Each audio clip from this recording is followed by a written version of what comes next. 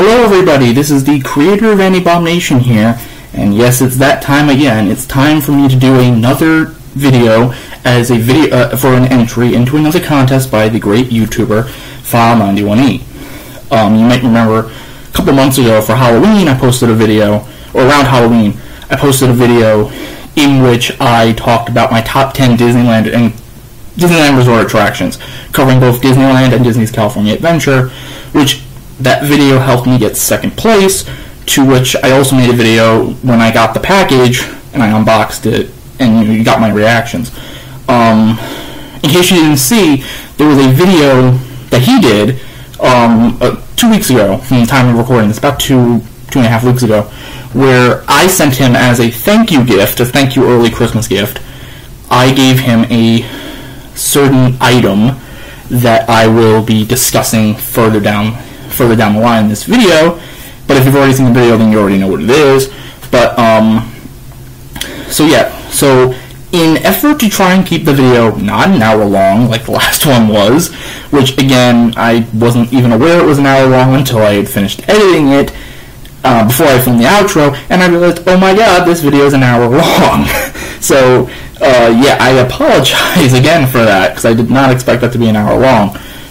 Hopefully this one will not be an hour long. I'm going to try to, but in an effort to do that, I'm going to talk about five or six Christmas gifts, Disney-specific Christmas gifts, that I've received over the years that have special meaning to me, which again will get me, this is per an entry into the contest. If you want to participate in the contest, a link to the video will be in the description with all the rules and and whatnot, and again a link to his channel, File91e, who's a great YouTuber. If you love Disney and anime, basically Disney, you've got to subscribe to this guy, at least check him out.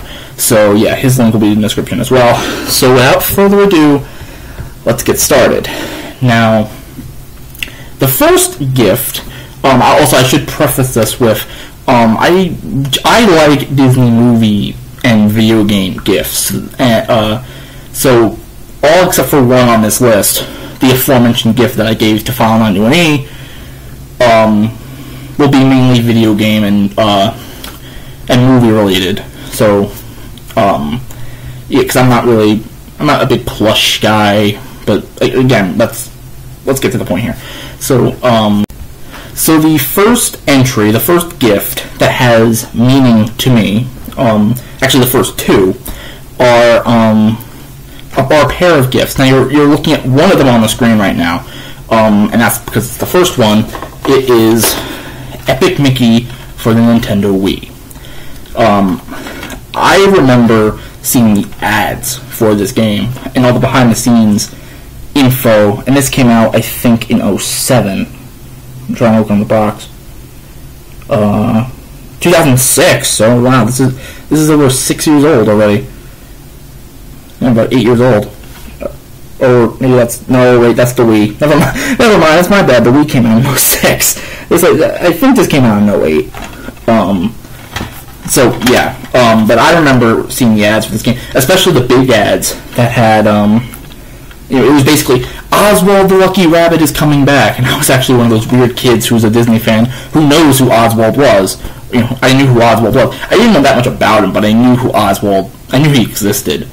Because I watched a lot of documentaries about it. But I remember playing the heck out of this game. Basically, if you don't know what the game is, I'll give you a quick sort of synopsis. Essentially, Mickey is thrusted into this world they call the Wasteland, where it's basically all the forgotten Disney things, characters, park things, icons, etc., are all amalgamated into this world called the Wasteland, and Mickey incidentally causes a thinner disaster, which causes the world to become kind of messed up. So it's Mickey's job to kind of go around the world and fix it. I can fix it, Felix. Sorry, I'm a little scatterbrained right now. And one of the big grabs about this game for a lot of people was it sort of used the motion controls. And actually what it did was they actually sold a separate Wii remote sort of nunchuck thing or it was a Wii remote or a nunchuck thing that was a paintbrush, because that's what Mickey uses in the game. And you would press a button and it would either do blue stuff, which was paint, which filled stuff in, or green stuff, which was called thinner, which, like the name implies, took stuff away. That was a big draw for this game. I still stand by it being one of the most beautiful games on the Wii, and one of the best. Apparently on the back of this box, G4 TV quoted as being the best Wii game, and I completely agree. Now, the second gift that means something to me was the sequel. I got it on the Xbox 360. This was a couple of years after. I think this was in 2012 when this came out. But it's called Epic Mickey 2: The Power of 2. And what this essentially was again, it was the sequel, but they draw to this one, whereas in the first game, Epic Mickey, it was a single-player experience. This time it was a dual-play experience. One player takes control of Mickey, the other one takes control of Oswald, one has the power of the paintbrush, the other one has the power of Oswald's remote. And it was a musical, too. Which, when I first heard it was a musical, I'm like, wait, they're going to do a musical video game? And I knew Disney could do it, because Disney's done a lot of good things with music. But I was very shocked that this would be a musical game. And actually, the music in it actually isn't that bad. The only negative I can really say about the game that it still resonates with me, because I love the Epic Mickey franchise, and I really hope that someday they'll do a third installment, because of the one reason that I kind of hate this game for. Spoiler territory if you haven't played it. At the end of the game, I believe you see a bunch of Petes who kind of insinuate that there's going to be a third game, that they're going to start an uprising or something like that. I actually remember I got through the game and that cutscene's on. I'm like, wait, what? And another a little minor negative is that this game is actually in my opinion, a lot shorter, but it has a lot of good things in it. There's a lot more voice acting for number one. I think it was actually it was the first time Oswald was given a voice. I think by Frank Welker of Aladdin, Abu fame, and a bunch of other things. I think he was Scooby-Doo too, among other things. But you have a fight with Elliot the Dragon, not from Pete's Dragon, but from the Main Street Electrical Parade. So there are a lot of good things about this game. And it honestly was one of the best Christmas gifts, from Disney that I got, just because of how much I love the first game. But if I had to tell you to pick one, like if you're going to get something for a Disney fan, I would recommend getting Epic Mickey 1, just because I think it's a lot more enjoying of an experience. But that's not anything to say. If you already own Epic Mickey 1, get Epic Mickey 2. It's a really good game. And it really resonates with me because, it was finally a game where Disney was like, we know we have a lot of hardcore fans out there. We're going to make a game that, to the average player, is fun, but for the really nitty-gritty Disney fan, there are a lot of in jokes and stuff in the background that they'll get. I actually, if I recall, I'm looking at the box and it has it. In both games, since they take place in sort of Disneylandish sort of a location, the partner statue, which is usually Walt and Mickey in the Wasteland, is actually Walt and Oswald, which is a really nice sort of twist on that idea. So, these two games are ones that really resonate with me, and that I always do come back to play, and they really did make a good. Alright guys, so chugging along here, we're going to get into another game that's relatively recent, that made a really good Christmas. It's called Disney Infinity. If you haven't heard what this is, essentially take the idea of Toy Story and make it a video game. That's basically what it is. But the game is, if you ever played a game like Skylanders, this game is sort of similar to that. In this, I got the starter pack. And in the starter pack you get Sully, Monsters University Sully, Mr. Incredible, and Jack Sparrow from Pirates. And you get a clear crystal thing that unlocks basically 3 games in one. You get an Incredibles world, you get a Monsters University world, and you get a Pirates world. I was ecstatic when I got this for Christmas because, not only does the game look beautiful, which is to be expected, but each world is so detailed. And I think a big draw for a lot of people was the toy box, which was first introduced actually in another video game, Toy Story 3, the video game, but not to this extent. Essentially, in the toy box, they give you a bunch of, they give you land patterns, and they give you, buildings, and they give you the Agrabah Palace, and a bunch of things for Agrabah, and you basically you can create your own worlds, which is a lot of fun. But in my opinion, the best part of the game are these toys and these worlds that they give you, the play sets, because a lot of, they have their own little stories, none of which I really think are canon. But I've collected a lot, not a lot, but a few of them. I have the Lone Ranger and Tonto and their playset. Sorry. I also have Agent P from Phineas and Ferb, and I have Sorcerer Mickey, because you can't have Disney Infinity without Sorcerer Mickey. So, and actually another draw, actually one of the funniest things for me was also I got 2 bags, blind bags, that come with these little cards you can put on a base that unlock things in the game. That I have like a Rapunzel Tangled sort of terrain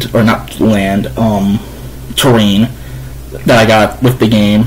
In the blind bags, I got Cinderella's Carriage, which was 2 Fix-It Felix health things, which basically give you a lot more health. And the one that really was a big, sort of happy thing for me was Mickey's car, because File91e, again, shout out to File91e, when he played it on his channel, he got the Mickey's Jalopy, and I loved it. And when I finally saw it and I finally got it, I was ecstatic, because I had Mickey too, so I could put Mickey in Mickey's car, which was a lot of fun. So yeah, they've come out recently with a 2.0 edition. I haven't got that yet. I'm still waiting to see if it's worth it. But yeah, if you're a Disney fan, I really am shocked that you wouldn't have Disney Infinity, either version, because I think they're both really good games, and I would totally recommend giving one to anyone who's a Disney fan.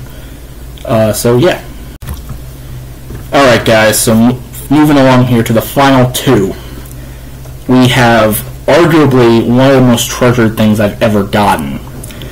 It's Walt Disney Treasures, Mickey Mouse in Living Color, Volume 2. Now, if you don't know what these are, these were DVD sets that came out, I think in the early 2000s, that basically, this one that I have in particular, are all the Mickey Mouse shorts from 1939 to 1995. It has a Fantasia lithograph of the original poster, which is cool. They have introductions by Leonard Maltin, and he comes in even during the cartoons, not during them, before them, and basically says, we don't agree. If anything that's not PC, like there's a cartoon where Mickey gets a magic lamp, and inside the magic lamp is a genie, and his voice is kind of risque. It's a very stereotypical African American voice that you would hear around that time. They even comment it was not uncommon to hear this sort of portrayal, but we've learned that it's not politically correct, and it's not ethically or morally sound to depict them this way. So he's basically coming on to tell you that what you're about to say might not include things that are PC, which they're skippable, so if you don't really care about it, you can just skip over him.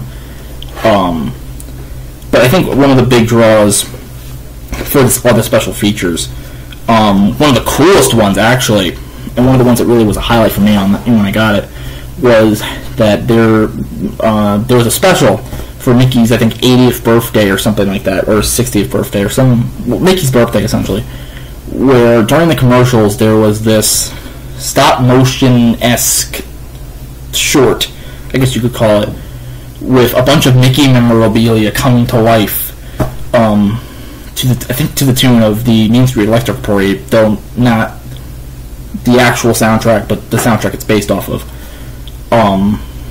And looking back at it, it's amazing how they pulled it off. I believe it's all stop motion, because I don't think at this point they had CG technology, or the CG effects to make it really believable. So I mean, yeah, that short alone is worth for this, because I don't think you can get that anywhere else. There are other highlights too. They give you all the recent up to 1995, so you get Prince and the Pauper, which when I got this, that was my first time seeing it. It actually wasn't that bad. You get Mickey's Christmas Carol, and you get Runaway Brain, which I didn't own Mickey's Christmas Carol, so that was a perfect thing to watch on that day when I got it. But all the old Mickey cartoons are good too. I think they also include rare video of Walt doing Mickey's voice, or I think that might actually that might actually be an Easter egg you had to find. But when you did find it, it was actually really cool to see. So yeah, I mean, that's all I gotta say. It was a really good find that I got, and I was really happy to get it, because I love the Walt Disney Treasure sets. I can't boast about them enough. I might actually have to do a Creator Speaks episode on these sets and how good they are. So yeah, let's. Alright guys, so I know I said when I was talking about the Walt Disney Treasures that there was 2 more, so we're going to get to the 2 more. The first one, I alluded to in the opening that one of them was something I got File91e, and that is a Funko Pop figure. For him, I got Roger Rabbit, which he said in the video was one of his favorite movies, so I'm really glad I picked that one. But the one that I received, that the reason why it has so much meaning to me, partly is a reason that I'll get to after this in the final gift, but for now, it was a Genie figure. I got the Funko Pop Genie figure, Genie from Aladdin. Ever since I've seen Aladdin, I've loved the Genie character. The Genie character remains one of my favorite characters that they've ever done. Because I just think Robin Williams' performance was just immaculate, and nobody can really top it, except for maybe James Monroe Iglehart, who is doing it now on Broadway. I think he's the only one who could probably surpass it, but he definitely comes close. He definitely matches Robin. May he rest in peace. But, I mean, the figure when I got it, I mean, I took this thing out of the packaging and I looked at it and I'm like, it was a really clean figure. It looked like it should. Like, nothing about it looked off. I mean, you could say that the black eyes are the only thing that looks off about it, but that's the way they do their figure. So I'm not going to say it's a bad figure because they use, they do black dots for the eyes. But I mean, for a person who loves the Genie as a character, to get this for Christmas was definitely something that I really did enjoy. And it's definitely up there as one of my favorite gifts. So, I mean, now you might be asking, now another reason why this has so much resonance with me is because of what I'm about to get into. So, in an effort to kind of not repeat myself, just assume that whatever I'm about to say for the final gift still holds true for here. So let's get to that final gift. Alright guys, so the last present we have here is something that really truly means a lot to me because of the history that it has with me. Now, when I was young, and my parents would tell me, oh, watch this movie, you gotta watch this movie. I would ever rarely listen to them because, again, they're your parents. The movies they show you, they don't really look appealing. But then there was this one time where they showed me Aladdin. Disney's Aladdin from 1992, and I was just enthralled by this movie. I thought, the animation, you had the villain Jafar, the songs, the genie, Robin Williams, bless his heart, may he rest in peace. It blew my mind that this was possible, and